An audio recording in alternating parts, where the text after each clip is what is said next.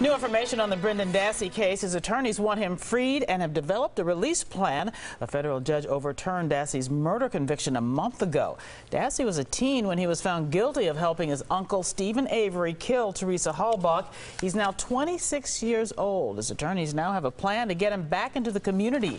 Dassey would move to northern Wisconsin with his mother and transition to an apartment in Brown County. He would ultimately go to school and get therapy. Attorney General Brad Schimmel says the state will appeal the judge's overturned conviction.